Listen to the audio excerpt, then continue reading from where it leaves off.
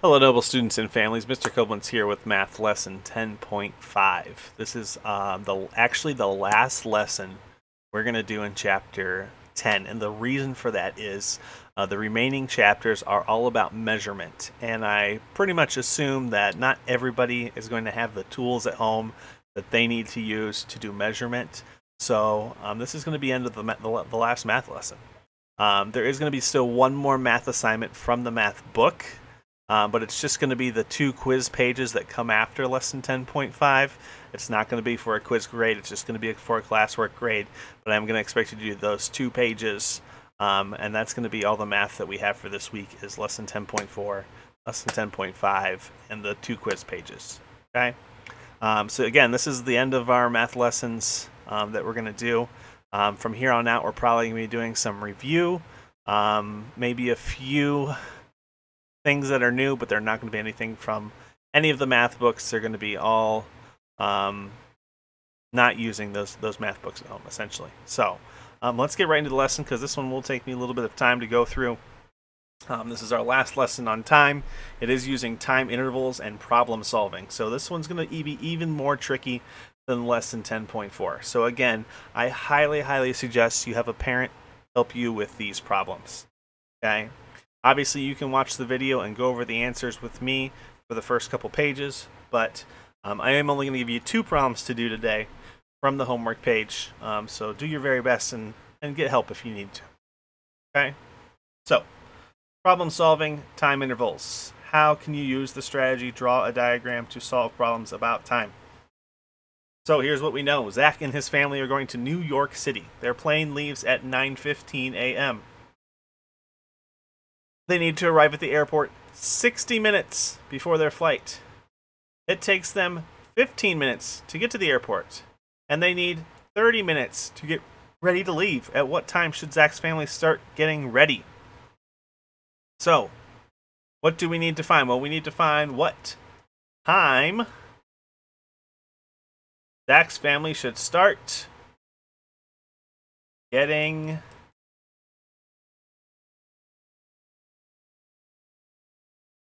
ready. That's what we are trying to find. That's what the question asks right here. At what time should Zach's family start getting ready? What information do we need to use? Well, we have a lot of pieces of information here. We know that the time the plane leaves. We know the time the plane leaves. We know the time the family needs to arrive at the airport. And we know the time it takes to get ready.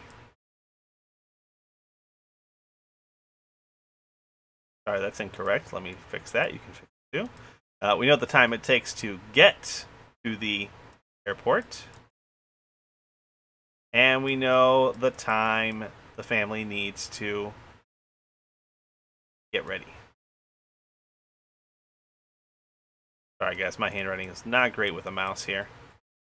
How will we use the information? Well, we will use a number line like we did in the last lesson to find the answer. So we know that they're leaving at 9:15. So why is 9:15 at the end? Well, let me explain why. Because we're trying to figure out all of the time they need before they get on the airplane. So all of this stuff is happening before 9:15. So 9:15 is the last thing that's going to happen. That's why it's at the end. Okay? We need to count back blank minutes to find the time they need to arrive at the airport. So, well, we need to count back 60 minutes, because remember, that was the first thing. So 60 minutes. Now, I'm going to shorten this a little bit, because we could count by tens. 10, 20, 30, 40, 50, 60. But I know that 60 minutes is 1 hour. So 1 hour before 9:15 to be a jump of 60. 1 hour before 9:15 is going to be 8:15. Okay? Now, remember that we need to count back 15 minutes to find the time they need to leave for the airport. Why 15? Because that's how long it takes them to get to the airport. So going back 15, I notice I have 8:15. If I go back 15, what time is it going to be? Well, taking away 15 from 15 is going to give me 0, so it's going to be 8 o'clock. And my last jump, we got to count back 30 minutes to find the time they need to start getting ready, because it takes the family 30 minutes to get ready. So going back 30. Now, this is where it's good to have a clock to help you, because I know that if it's 8 o'clock, my 12 is here, and my 8's somewhere over here, and my hour hand is here, and my big hand is here, right? And we need to go back 30 minutes. I know that 30 minutes backwards, 30 minutes is halfway around the clock from wherever you're at. Okay, so if it's here, it's going to be the opposite. It's going to be at the 6. If my minute hand was over here, then it would be the opposite. It would be at the 8. Okay, if it was over here, let me go over here. Kind of just diagonal from wherever you're at. Okay, cross from wherever you're at. So my minute hand is going to go all the way down to the 6. That means my hour hand is also going to move back a little bit, because obviously it's not going to be 8:30. Okay, so going 30 minutes backward is going to be 7:30. And that is the time they need to leave for the airport. They should start getting ready at 7:30 a.m. All right, let's go on to problem 2. Bradley, he gets out of school at 2:45. It takes him 10 minutes to walk home, and he spends 10 minutes eating a snack. He spends 8 minutes putting on his soccer uniform, and it takes 20 minutes for Bradley's father to drive him to soccer practice. At what time does Bradley arrive at soccer practice? Well, I'm not going to write this in here, but let's go over these few things here.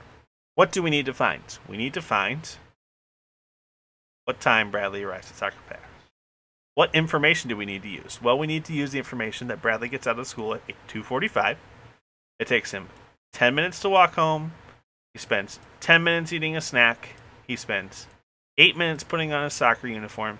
And it takes 20 minutes for Bradley's father to drive him to soccer practice. A lot of things happening there.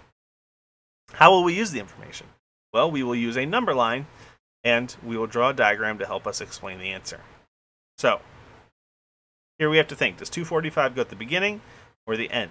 Well, we know he gets out of school at 2:45. Then he walks home. Then he eats a snack. Then he gets his uniform. Then his dad drives him to practice. So all of those things are happening after school gets out at 2:45. So 2:45 is going to be the start point. All right, the first thing is that he spends 10 minutes eating a snack. I'm sorry, 10 minutes to walk home. So 10 minutes home, 2:45 plus 10 more, 45, 55. 2:55. Then he spends 10 minutes eating a snack. Now, this is where it's tricky again, guys. If I add 55 plus 10, I'm going to get 65. But 65 is not on the clock. This is where we have to switch our hour. I'm going to draw a clock over here. Right? So right now it's 2:55. Right? So here's the 11. Here's the 12. The 1. A 2. It's a poorly drawn clock, but it'll help you a little bit here. 7, 8, 9, 10. So right now it's 2:55. So my hour hand's like here, and my minute hand is here for 55.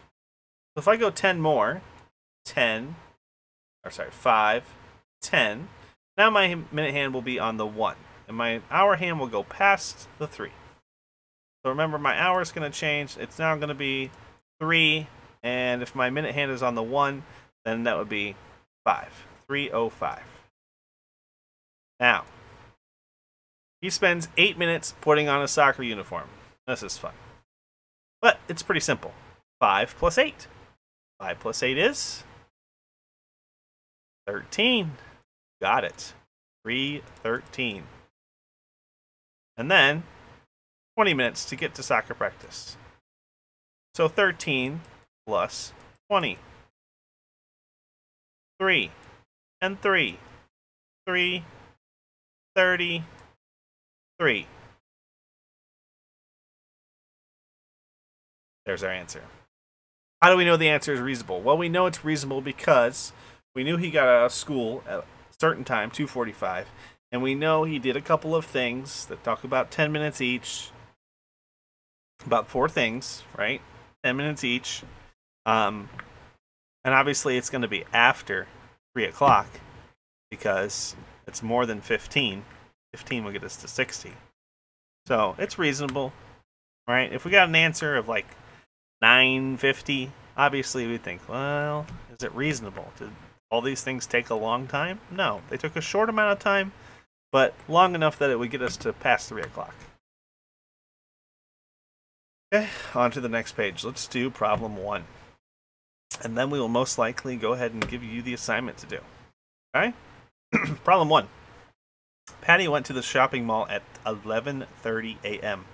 She shopped for 25 minutes, and she spent 40 minutes eating lunch. Then she met a friend at a movie. At what time did Patty meet her friends? Well, first we begin at 11:30 on the number line. We begin at 11:30 because 11:30 was the first thing that she did. She went to the shopping mall. Then we're going to count forward 25 and 40 because those are the other 2 activities. So going forward 25, 30 plus 25. I think this is the easiest way to do it, guys. I could count by tens. It's going to take so long. So add your minutes. Okay? The hours are only going to change if this number gets above 60. Remember that. 60 or above. So 30 plus 25 is going to be 5 and 5. So it's not above 60 yet. So 25 minutes is going to get me to 11:55. Now we're going to go our last 40 minutes. So again, add 40. Now you're going to notice 5, 9. Okay? 95 is above 60. There's a problem. Okay? So we know our hour is going to change because we're above 60. It's going to change to 12. And here's another little trick. Since it's above 60, if I want to figure out what the minutes are going to be here, I'm just going to subtract 60. 5, 3, 12:35. There's our answer. That's a little trick for you right there. So when time's elapsing, okay, then we time is elapsing. Sorry, I lost my train of thought here. But if you're adding those minutes together and it gets above 60, then subtract 60 and make sure you change your hour from 1 hour, 11, to 12. Remember, when you get to 12 and you're going to the next hour, it's going to be 1, not 13. No 13th hour. Okay? If you're going backwards, let's say you're going backwards. Let's say it's 10, 10. And you got to go 20 minutes backwards, right? So if you would try to subtract 20, that doesn't work, does it? 10 minus 20 is not going to work 20 minutes backwards. Remember, that's where you got to switch your hours. Okay? So pretend, here's a little something. Pretend this is, add 60 to the 10. So 60 plus 10. Now we've got 970, right? I'm going to change this hour to 9 because it's going to be 1 less. Now, this is a little confusing. This is probably not going to understand this. That's okay. You can use this method. It's better. Okay? But I could add 60 to this. Now I can subtract 20. It's like regrouping, right? I take this 10 and make it a 9. I add 60 minutes to 10. I got 70 now. Now I can subtract. I got 950. 20 minutes before 10:10 is 950. Hey, just little tricks to help you out. All right. So, problems to do. 2 and 3. 2 and 3 on page 589. That's it. So we got Katie practiced the flute for 45 minutes. She eats snacks for 15 minutes. She watched television for 30 minutes. Until 6 p.m. What time did Katie start? So draw yourself a number line here. Draw as big as you need on your paper. Okay, and notice, is this going to be a start time or an end time? She did 45 minutes, and she did 15 minutes, and she did 30 minutes until it was 6 p.m. So that was the last, 6 p.m. was the last thing. 6 p.m. should be at the end. You're going to go backwards. 30, 15, 45. Nick got out of school at 2:25. He has a 15-minute ride home on the bus. Next, he goes on a 30-minute bike ride. Then he spends 55 minutes doing homework. What time did Nick finish his homework? So, getting out of school was the first thing he did. You're going to go forward 15, 30, and 55.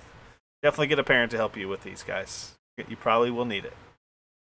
But also let me know if you need help. I would be happy to assist you and explain to you how to do these problems. But thank you so much. I hope these videos have been enjoyable. I'm going to make a very, very short video for the last work pages you're going to do in the math book, just to quickly go over them and how you're going to solve them. But that's going to be the last math video over these math lessons. So it's been a fun time making these for you guys. I hope you've enjoyed them. But Mr. Koblenz out.